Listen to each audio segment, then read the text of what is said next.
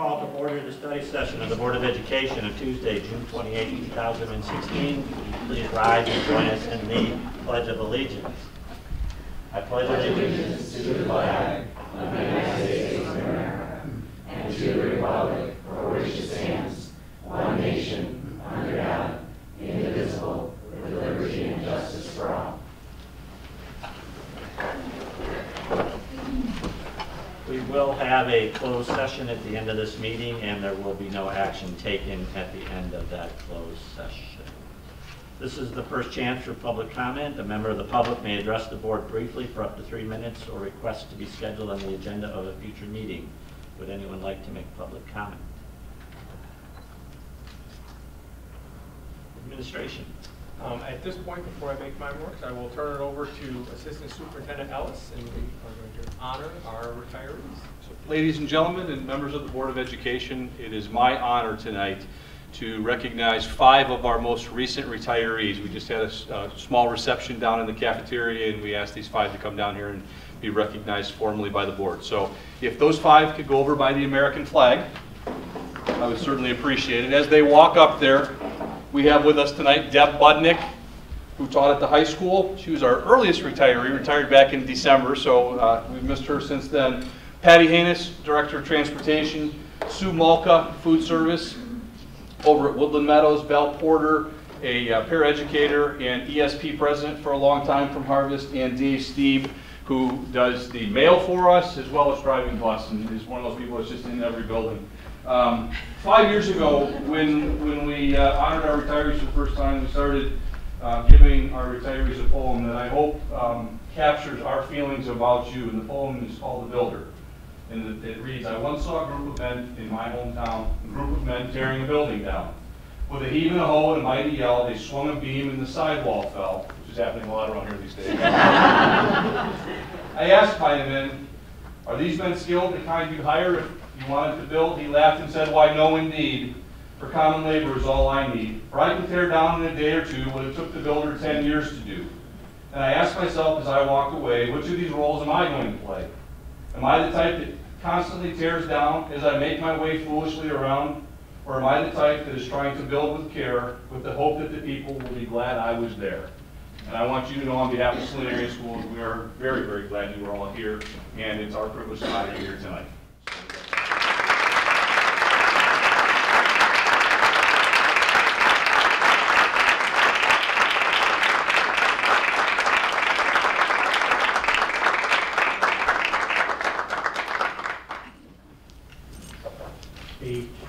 They asked if they could go afterward, and I said, please, you're welcome to. And there's safety in numbers if you go together. So. Thank you. Thank you very much.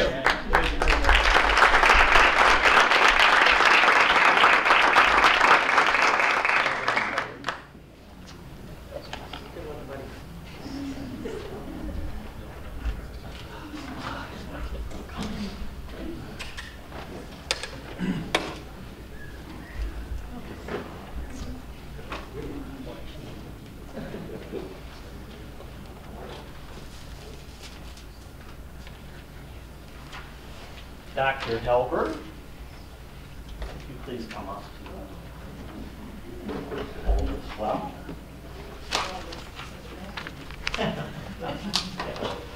The administration corner over there. The board's getting a little paranoid because you're the second principal to leave after 4 years to go on to a superintendency. Not paranoid, I guess we always like to train and hope that people do good jobs. So this year we have a certificate of completion because you completed all your coursework and have now graduated from the Saline Area School Superintendent Training School.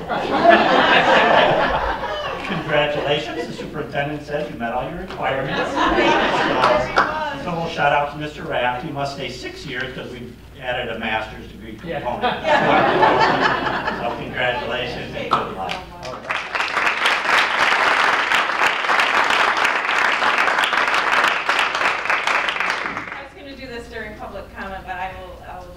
do want to thank all of you. I've really enjoyed being here and working in Saline. I want to thank Scott Braden for hiring me 4 years ago. I really needed to have this experience, and it's been tremendous to have it at Saline High School. It is truly the premier high school in the state. And I appreciate your support, the board, and your involvement in the Board of Education for helping to provide this kind of education for our kids, and my kids included. I have 2 graduates and 1 that will graduate next year, and I'm just for kicks bringing 1 in from Sweden to graduate. They're going to come to Saline High School next year. And so I just want to thank all of you for the last 4 years. I've enjoyed working with all of the administrators that are sitting in this room and the board members, and it just has been a phenomenal experience. So thank you so much. I'm glad I graduated.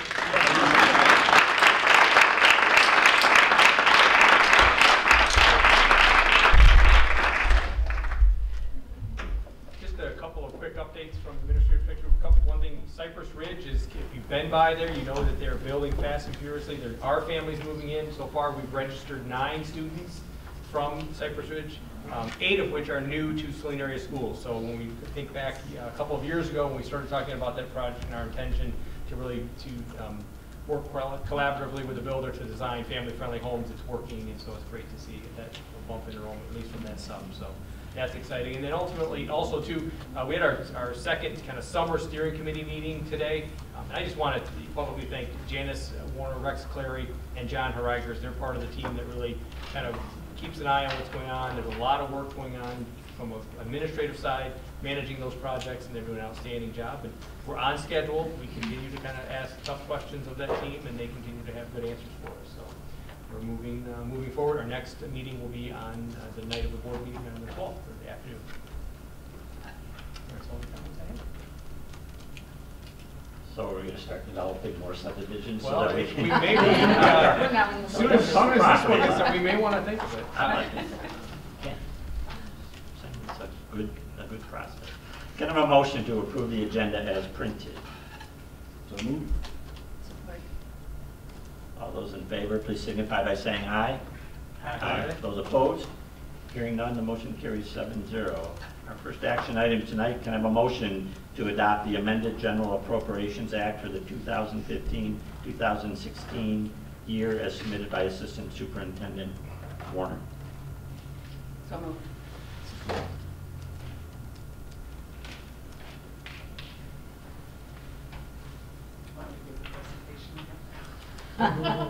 Fascinating as it was. Does anyone have any more questions that you thought of since we just finished budget hearing a few minutes ago? All right. All those in favor, please signify by saying aye. Aye. Those opposed? Hearing none, the motion carries 7-0. Can I have a motion to adopt the General Appropriations Act for the 2016-2017 year as submitted by Assistant Superintendent Warner? So moved. Support.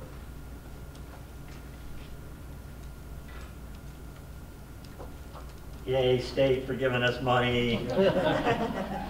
I'll reserve my comments for next year if they take it away.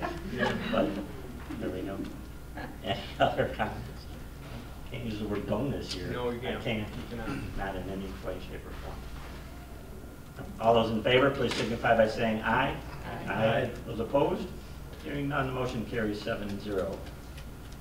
Can a motion to approve the borrowing of funds in the amount not to exceed $2,500,000 in anticipation of the state school aid, and authorize Assistant Superintendent Warner to approve and sign such documents to execute the borrowing in conjunction with legal counsel review? So moved. Support. So the application for a state aid note is due by June 30th, and we go through a cash flow process, and through that determined that we could reduce our amount from $3.5 million to $2.5 million for this coming year. As we have done in the past, we'll solicit bids from local banks, and also through, it's called the MAC, I can't remember what it stands for, but it's through Detroit, so it's larger banks as well. And if we get a better rate, then we will go with those. Otherwise, we'll go with the Michigan Finance Authority. If we go with the Finance Authority, we will have to pay it over 5 months. I believe it was March through July. They'll take a portion of our state aid for those 5 months. If we go with an outside bank, then it would just be due on, I believe it's August 21st, when our August state aid payment comes in. And this is reduced because we have more fund balance now? Yes. Did we go through the state or private last year? Private. Private. And things looking that way again this year? I would hope so. Hope so. Yeah.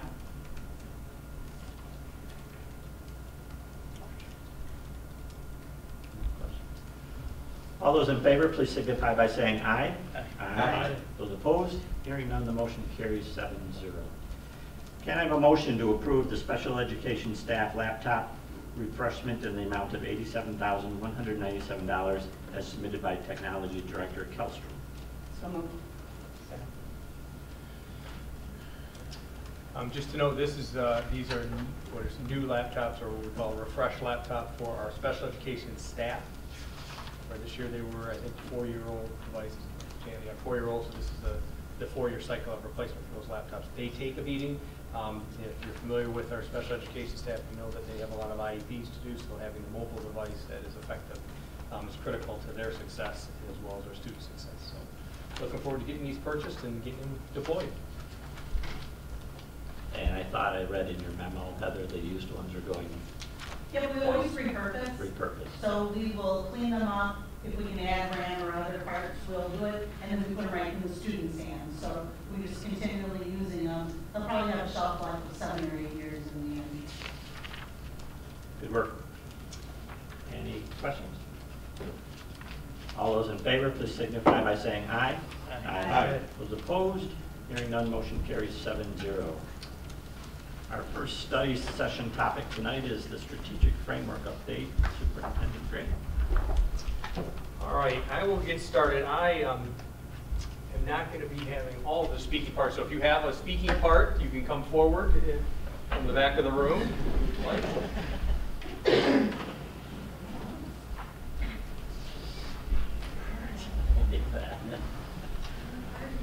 As we get started, as you know, the strategic framework really provides some guidance for us, but I want to start with our vision and our mission, and make sure, our vision continues to be that we will achieve world-class status for our students and staff, for student and staff performances based on the highest quality of educational practice and human ideals. I think that's a clear vision. Our mission, which in addition to our vision has been really around since the mid-90s, is that we'll equip all students with the knowledge, technical proficiency, personal skills necessary to succeed in an increasingly complex society. And if you jump to the end, our ultimate goal is to instill in our students the desire for lifelong learning. And so in order to do that, that's a lofty goal, certainly what I would call a North Star goal, but ultimately we've really tried to identify what are the components of an educational system that engage learners in such a way that it builds a desire for lifelong learning. And it's my hope that you, as we go through our strategic framework, you'll see some of the components of what we're trying to do in order to achieve that mission.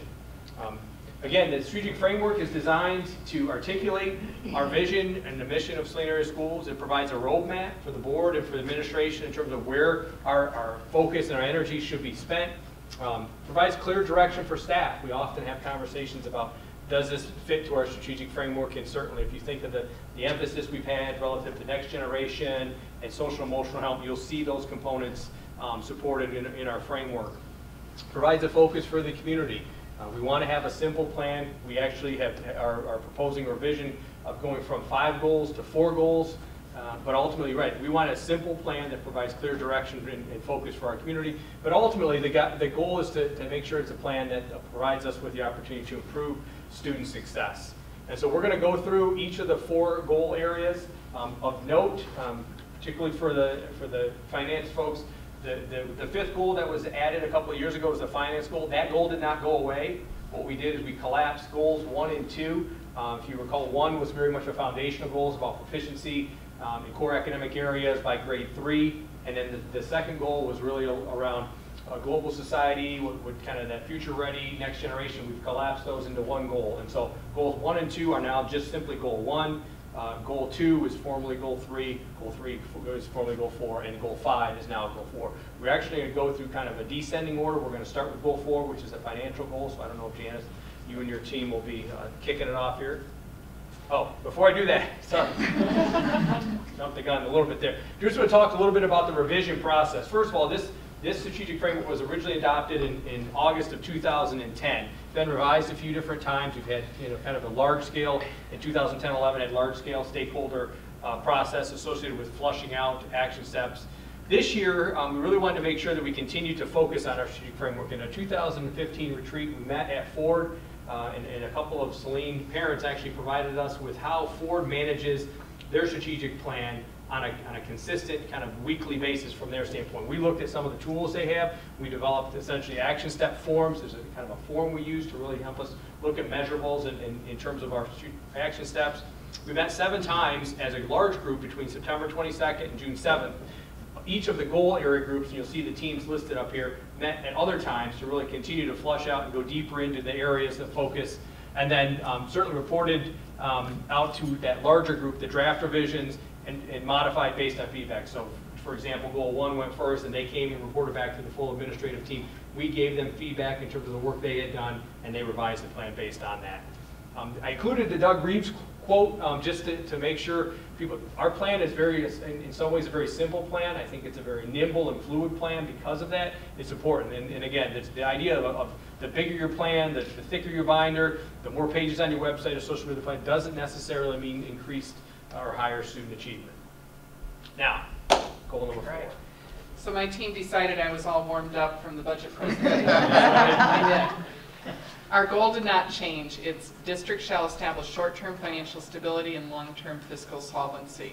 I think we started with 4 action steps, and we've refined that down to 3, kind of streamlined things. So the first action step is to employ long-range forecasting and financial planning, which we have been doing over the last couple of years. But a big part of this is developing a replacement and maintenance schedules for the departments and buildings. Now, our bond work is going to cover a lot of that, but it's not going to cover all of it, and neither is sinking fund and neither is the set-aside that we talked about earlier. So we need to develop those schedules. And it's a little hard to do right now because we don't entirely know what the bond is going to cover and not, and so on. But that is something that we will continue to work on over the next year and come up with some schedules and then update them annually for budgeting purposes. We also want to continue to update and streamline the long-range forecasting tool. We've used that a lot in Finance Committee, and it has its shortcomings, but it's also very useful, so we just want to continue to refine that. We've been on New World Systems, our financial software, for a little over 2 years now, I think. In the payroll section, we've been on for about 1.5 years. But there's still components of it that we don't use. For instance, we will do a fixed asset audit later this summer, and then we hope to be able to upload that information into New World and maintain our fixed assets through our financial software going forward. Unbudgeted one-time funds will be dedicated to building the fund balance of the general fund. We want to continue that, and also dedicate funds for future capital project needs when possible, which we had talked about earlier tonight. Action step 2 is align and manage district resources to support the district's strategic framework goals. And we hadn't really talked about this in our original framework, but we need to make sure that whatever is happening with goals 1, 2, and 3, we can handle them financially. So how do we get that information back and forth? And we decided that we would develop a form for goal captains to use to provide that initial information so that we can determine if it's financially feasible to do the initiatives that they would like. And then we want the goal captains to meet at least quarterly to discuss those initiatives and priorities, and then bring them to the board and central admin to prioritize them and decide what we're going to actually do. And then the third and final action step is to provide multiple opportunities to increase staff and community knowledge regarding school funding and district priorities. So we want to make presentations to various community and staff groups via the DPC, which is the PTA, PTO presidents, maybe to Rotary, different area groups, just to help them understand how school funding works. We also want to provide a regular schedule of sharing district financial news. It might be adding something regarding financial data to Steve's news and notes that he sends out every week. Making sure that the budget blog is up to date, on a regular basis, things like that. We'd like to provide informational postcards to area realtors so that they can have information available if clients are coming in and saying, tell us about Saline area schools. We can highlight some of the things that we're doing, include some financial information, include what the tax levies are for, things like that. And then we also want to provide descriptions of the purpose of the Saline area school tax levies to municipalities. We actually did this a couple of years ago with Pittsfield Township, and they put it on their website. They gathered the information from all the municipalities, or all the school districts that were within their municipality. And I think it went over well. People could kind of see what they were paying their money for. So we would like to do that, and also put it on our website as well. So that's goal 4. Any questions? Okay.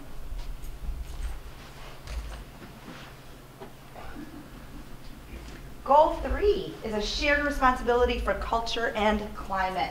So Kurt Ellis, Joe Polka, myself, Rex Clary, Michelle Chekowitz, and Brad Bizu were on the Goal 3 committee. And essentially our goal, and the goal of Goal 3, is to enhance a positive school environment that promotes students and staff well-being, satisfaction, and positive morale.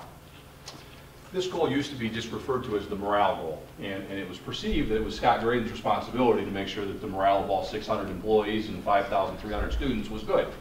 And what we're trying to say now is that this is a shared responsibility that everybody's got a voice in. We identified 5 focus areas: physical well-being, social and emotional well-being, career well-being, financial well-being, and community well-being as target areas that we can focus on. And our goal really here was to provide resources for people, be they students or teachers or staff, that they can look to. So what we ended up doing, these are all hyperlinks. So the social emotional well-being takes you to a document that we've got on our website that's got different apps that people can look at. Obviously, over time, we're going to build in community resources to this as well. And there are hyperlinks to each of those things. Some of the action steps that we looked at, they're really activities. Wellness is supposed to be action and movement and fun, and a lot of the things that you'll see are up there for that. The Healthy Hornet website has become a good resource for our staff. All kinds of different organic things have taken place, Fitbit groups, challenge kinds of groups, just kind of getting back in shape, getting fit, and that's been a real focus for us. Some of our activities that we've done as a group, tech track and through special education, the polar plunge. Team Katie was ultra successful over the last several months, and just making sure that we take care of one another. That's important to us in the wellness school and throughout the Saline area schools. So at the student level, looking at Hornet Hour and looking at some of the social emotional components and kind of redefining that a little bit and making that more meaningful for the students. The wellness topic of the month, Human Resources, I think, has done a nice job this year developing a calendar to kind of highlight the themes for each month, a different walking challenge, for example, Breast Cancer Awareness Month, so that we're all together on these activities, so they're not just so hit and miss, but we're all doing many of the same things. Wellness and happiness, as we know, is never ending, that search and journey for that. So this is going to be a continuous process, but it was really good for us as a team this year to kind of refine our lens and look at that. So the revision process really was a great activity for us to go through. That's goal 3. Can I ask a quick question? The wellness topic of the month now, that's for staff? Really, it's a community-based thing. So for example, the Breast Cancer Awareness Month, our goal would be to have some informational material that we share. Some of this stuff too, and we've done some things to tie it together to some of our insurance data. We know that there are certain areas where maybe we're not getting the screenings to the level that our peers are in other areas, and so we can make those points of emphasis, but they're really informational pieces that are designed to be for the community. So do they carry down to the students too? Or Can, yeah. Yep. Well, didn't they start a healthy eating something club? They have, and you know, you bring up a good point, Paul. I think one of the things that we need to do is there are all these different initiatives happening kind of in a vacuum from each other, and we need to really continue to bind them together into one kind of cohesive plan. Any other questions? All right, goal 2, and I'll jump back up in there. So it's to strengthen family-school relationships and continue to expand partnerships that support student achievement. The 4 action steps did not change. You'll see who our group, Julie Campbell, Kirk Evanston, myself, Ryan Puffer, David Raft, and Michelle Sontag. We worked through goal number 2, and again, I'll jump to these into the action steps here. The first one, looking at effectively engaging the community regularly about Saline Area Schools. Certainly our surveys of family, students, and staff, we really continue to try and seek feedback, whether it be myself, special education had a survey recently, our school district climate surveys. We do some staff engagement surveys in the fall, kind of talking to them about how schools has gone. The Let's Talk expansion, if you've noticed, and hopefully some of you may have gotten emails even from us trying to elicit feedback from the community. I'll have some reports for the board later this week in terms of looking at over the last several months. We literally have had well over 150 Let's Talk interactions, and really getting feedback from the community and from our staff, both in a format where we can kind of have a two-way conversation about what's going on, as well as some anonymous feedbacks. Again, it's information that we can use to improve our service to the community and to our students. And then ultimately, it's represented in the budget this year is a communications specialist. As I look back at some of the previous revisions of the strategic framework, we really have been talking about a communications person relative to this this goal since about 2011-12. And so I really feel like certainly with the financial aspects, we're at a point, as well as the need aspect, we're at that point. Next one, in terms of engaging business and civic community regularly, identify and strengthen service learning projects. One of the components of our Next Generation Future Ready initiative is really to provide this term real world or authentic environments for students and for them to have projects. And so really that integration between school and community, that, to the extent that that becomes a partnership that strengthens our ability to engage. And we talk about engaging students in lifelong learning. The ability for our students at any level, kindergarten on up, to really see relevance to what they're learning and the impact that it can have on the community and vice versa. Certainly for our community to see what are those activities that are going on in our classroom is critical. So our ability to expand those are important, improving our community partnership and solving real world problems.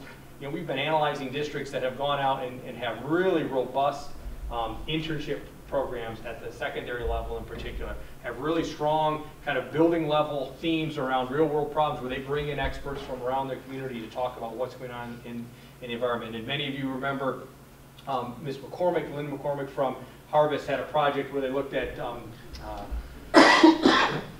prosthetics, yeah, I was going to say orthopedics, prosthetics last year, and really went and visited over at St. Joe's and looked at institutes in terms of really thinking about what that means, and came back and did some. Those are the types of things we want to continue to encourage, and Goal 2 really focuses on that. Continue to develop relationships with educational institutions of higher learning. We need to really continue to leverage Eastern Michigan, U of M, and our other regional partners in particular. In doing so, you know, we do a lot of student-teacher thing and some research, but ultimately, a lot of them have needs that they want to essentially partner with us in terms of research. And so our ability to partner with them in those areas really is critical.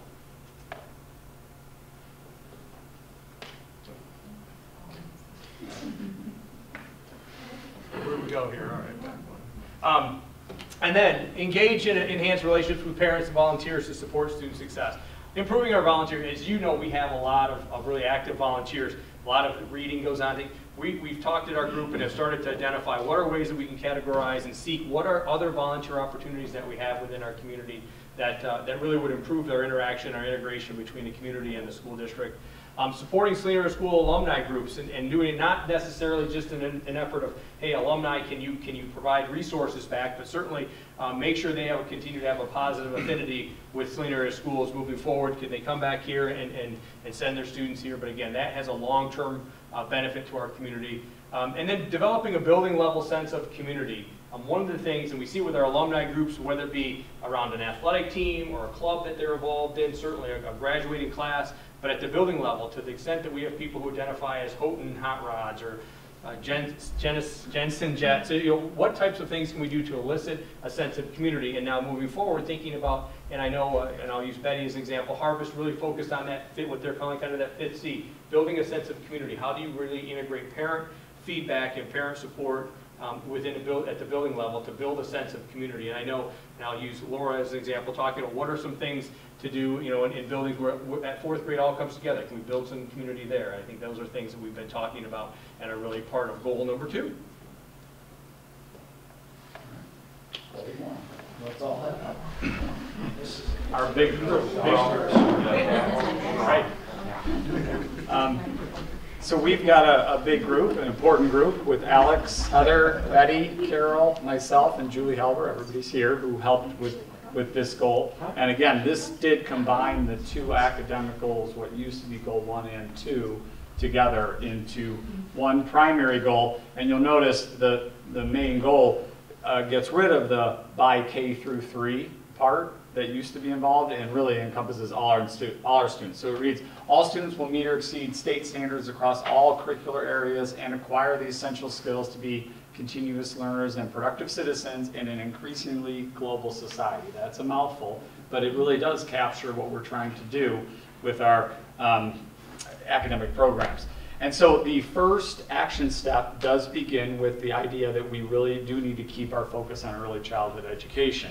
And that is expand pre-kindergarten education programs and increase community awareness of programs. We talk about assimilating early childhood programs into the SAS culture. That's a nice job over at Woodland Meadows doing that with our Pooh Corner early education program. And we're going to have to be talking about that moving forward in terms of space at Woodland Meadows and how we look at expanding. Is that possible at Woodland Meadows? We're adding sections to reduce class size. And so we will continue to look at that in the expansion. Increased child find efforts. That basically means we need to go out and identify who are the students in our community that need support to get into early childhood programs, because there is tons of research that we need to get students into those early childhood programs, especially for students coming in more at-risk families where there's not as much vocabulary being used in the household. They're not getting as many early opportunities to read, and so we need to be able to identify who those students are in the district and bring them forward. Karen? How do you do something? Do you work with like doctors and kids, pediatricians? Yeah, there's strategies like that. Like you would make your programs be known at pediatricians, but it's also things that you would visit maybe some of our lower income areas in the district and try to have meetings at various clubhouses around. For example, some of the mobile home parks, for example. Other districts have had strategies where they'll go and have a get to know you night and have pizza, and we're looking at strategies like that to try to get to some of our families in need in the community. So those are some examples of how other communities have done that. And then moving forward into our second action step, that is going to talk. I will point out that one thing we did try to do, and Kurt and the group mentioned earlier, is we have links inside of this document because it's a digital presence, and that allows people, when they look at the strategic framework, to go deeper into, well, what do these things mean? If people want to know what child find means, they can click on that link and dig in a little deeper as to what that does mean. So that's what those are, even though we're not going to go into those tonight. So that's one of the things that we really found, and the feedback we got when we presented to the administrative team was that there's a lot of jargonese, education speak, especially in this particular goal, since it is the all-incumbency goal. That's why we went backwards tonight. So those are links to definitions, or our definitions, how we as a district also define these things in the work that we want to do. So our second action step is to broaden instructional strategies across the curriculum, and this is about those critical thinking skills. Mindset, four-C's instruction, metacognitive strategies. It's not about specific content, but the specific content is embedded in this action step. So this is getting across, it doesn't matter if it's kindergarten or AP Physics. We're looking at these kinds of instructional strategies and thinking strategies for our learners that we serve here in Saline area schools. We also talked about differentiation. So we're talking about meeting our students where they are. Creating individualized learning experiences. It's really about personalization and customization, really. And part of that is kind of expanding our use of a multi-tiered system of support. And there are really kind of two sides to that. There's the behavioral side, and that's positive behavioral interventions and supports. And then there's response to intervention, which is really the academic side. So what we're talking about here is really a focus on instruction for all students, but when we have students who are not meeting those expectations, what are the interventions from a behavioral standpoint or an academic standpoint that we have in place? What does that look like to support those students who have those needs? And along with that, how do we progress monitor those students? What does that system look like? So number 4 is where the magic happens. In Future Ready, you're right. Future Ready is really about maximizing the digital learning opportunities so kids can build capacity, build citizenship, build college and career readiness. And inside of it, I say where the magic happens because it's in the classroom, in a learning lab site where they can build classroom culture, community, where they can practice the 4 C's, where they can blend in the content, have the authentic learning experiences, and utilize it all in a, a tech-based world. And we've been in this business for 4 years now, and it's really pretty fabulous. And so this just highlights the importance of number 4. Thank you. Action step number 5 is to broaden cultural competencies. You may or may not know that back in 1991, Saline welcomed its first inclusion student back into the district. And interestingly enough, we have Deb Budnick here, who was the teacher in that program. So that's when we truly became an inclusive district and have increased our culturally diverse environments since that time. So what does that mean? What does culturally diverse mean? And it can be many, many different things: race, gender, gender identity, religion, all sorts of different things. We want our students not only to be aware of, but to be accepting of those from all of those various diverse backgrounds. So that is how we hope to increase our cultural competencies in all of the students. And that is goal number 1. All right, questions? What I'd like to do is bring this to the board probably in August. We'll share this document with you and then talk about having the board formally approve that as our strategic framework as revised. And it'll be posted on our website for the 16-17 year, and we'll begin the revision process again. Thank you to everyone for all your work on this. Well, there's been a lot of thought and a lot of work to make sure we're moving forward like we should be. I have to say, in the 6 years that we've had this, in my prior time on the board, this has got to be the best set of goals and district strategy that we pretty much ever had, because every year we would do goals, ultimately hardly ever meet them, but we just thrash through them. But this, I mean, is a set thing. I think we're very successful engaging everyone in the process. And we're carrying through on a lot of these, owing to the fact that we were able to shuffle them down to 4 from our original 5. So I think the structure is very good for us moving forward. I agree. We seem to have the right team in place too.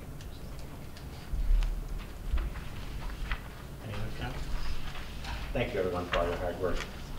Our second study session topic is really just a short discussion. The City of Saline's 150th birthday is this year, our sesquicentennial, and they have engaged Saline Area School Central Campus for fireworks this year.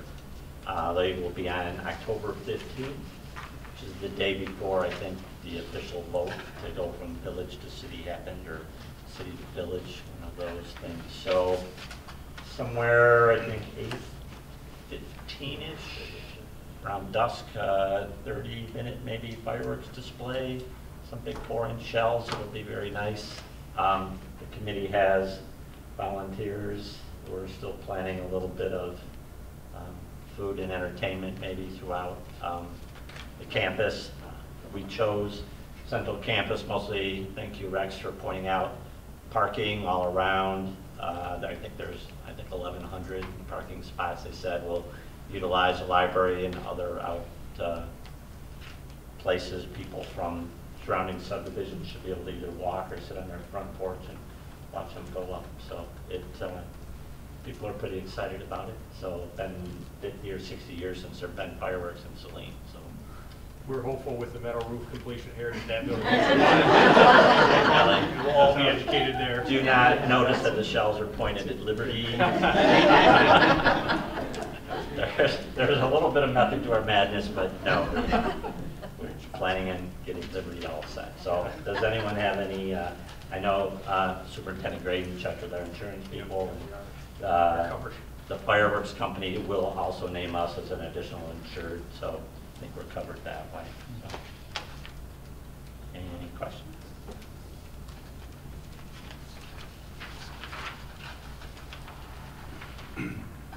Consent agenda. Can I have a motion to authorize the following items as part of the consent agenda? A, approval of the regular Board of Education meeting minutes of June 14th, 2016.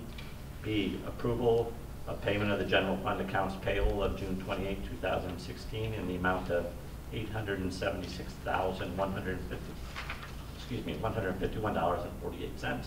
C, receive and file the Human Resources Report.